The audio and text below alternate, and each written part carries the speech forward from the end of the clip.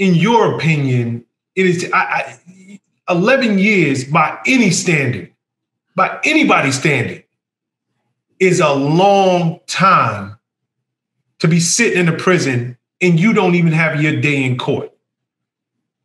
Before I get to that, he's an American. Your son's 6'2". He's a handsome man. Like, this is a handsome, tall American man. How has he been? You mentioned that he was in solitary confinement 24 hours a day for 19 straight months. How has his stay been? Has he been treated different as far as you know because he's an American? Has he formed any alliances? Do they speak English? If they don't speak English, has he learned their language? What has his stay been like according to him? He speaks 3 different languages fluently. Excuse me? He speaks 3 different languages fluently. He speaks Afrikaner, and he speaks one more language that's down there. When I tell you fluently, I mean fluently like me and you are talking right now. You know, the kid, like I told you, the kid graduated high school, the kid had a scholarship to school, the kid is far from dumb. He's just like I explained to people, I say when we was in court, they was talking in Afrikaner, and my son said, can you ask him to speak a little louder? And the judge said, why? It don't make a difference. You don't understand what he's saying.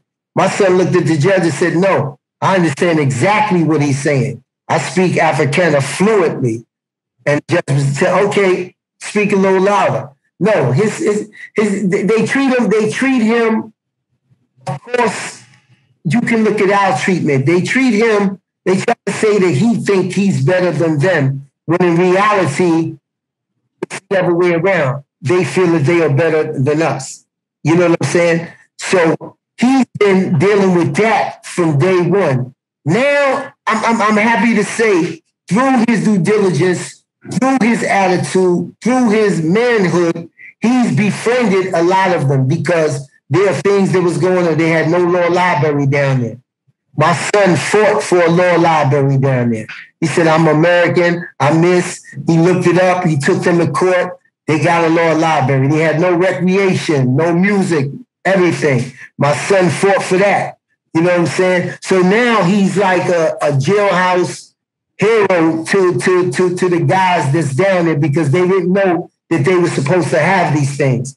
And it took him to take him to court for them to get him. You know what I'm saying? Now he has another lawsuit against him for being in solitary confinement for 19 months. So there's so many different things that has to play in the decision with my son being innocent and guilty. And that's why I plead so much to everybody to help me with this, because they might find my son guilty for the simple fact that they held him for 11 years. And if they feel like they find him innocent, that he's going to sue him, and now they got an answer for that. So there's so many things that play into a factor when you're in another country.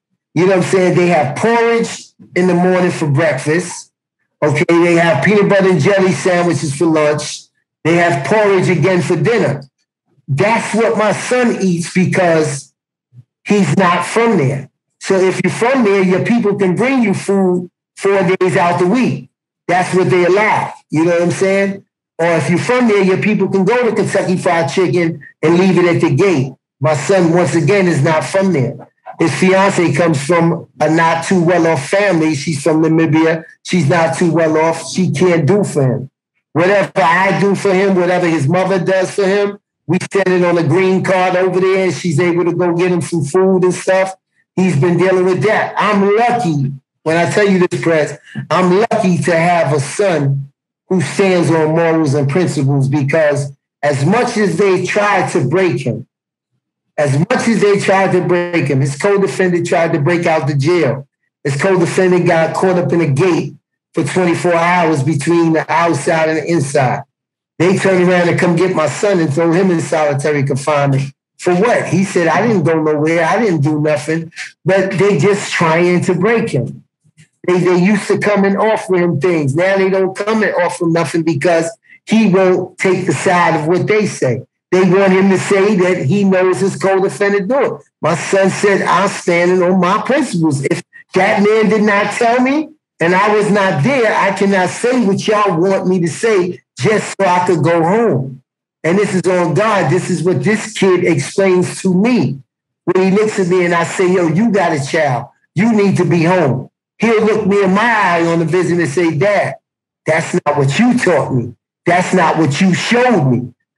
And just because I'm here away from everybody, I still have to stand on that because I'm going to have my day. They have to prove that I'm guilty, and I know I'm not guilty. And that's why I go so hard, Prez, because I know this kid is innocent, and I don't want them to railroad him with politics, with money, with America and Africa and being Black African and this African, or it being a white person versus I don't want this kid to get caught up in that. And the only way that's going to happen is with power moves, you know what I'm saying, by Prez, is by some of the bigger people, is by some of the politicians. I admit it. And some of the same celebrities that I might say don't follow to do this or to do that, their influence is so powerful that somebody will pick up the phone and say, what's going on with that kid? We're not talking about a year or two. We're talking 11 years. Yeah, we're talking a very, very long time. I should have asked you this earlier in the interview. I know you're not with Kevin's mother, haven't been almost since birth. Where is she fit in this picture? How is she handling it?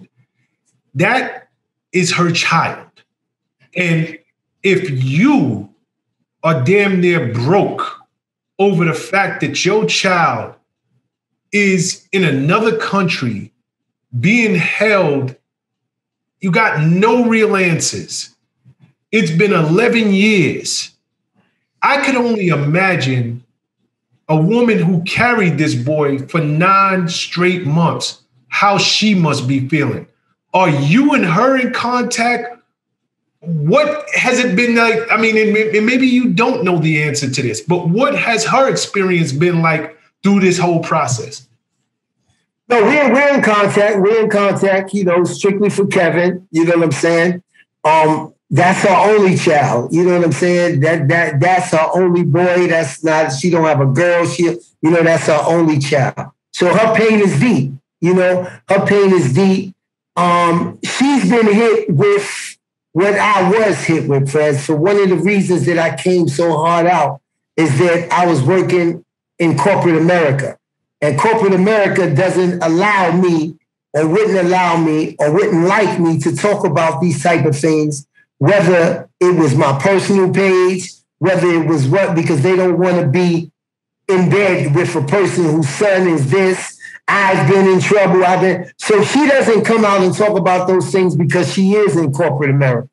You know what I'm saying? And sometimes people say, yo, I see you going so hard, but I don't never see the mother. And I'm the first to say she's there.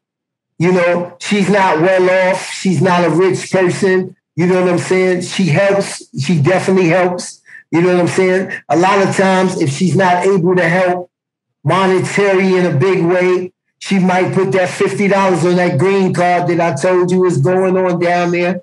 You know what I'm saying? If she's there for the lawyer, taxes time is usually when our mid-class people have an extra dollars that's not living from check to check, and she's done that. So she's in pain. Has she been there? No. Have we talked about that? Yes. But me almost getting kidnapped there and everything is not the safest place. You know what I'm saying? Does it hurt not to see your son in 11 years? I'm pretty sure it does. You know what I'm saying? But what good is it if you go over there and something happens to you and he's still there? You know what I'm saying?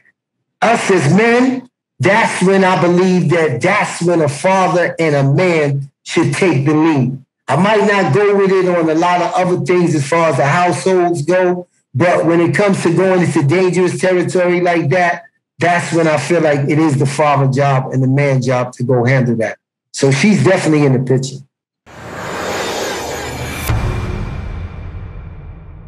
What's up, guys? Thanks for sticking with me to the end of the video. Truly appreciate you. If you like anything you heard here today, go ahead and hit that subscribe button. And if you know anybody that can benefit from this message, feel free to share. Peace and love.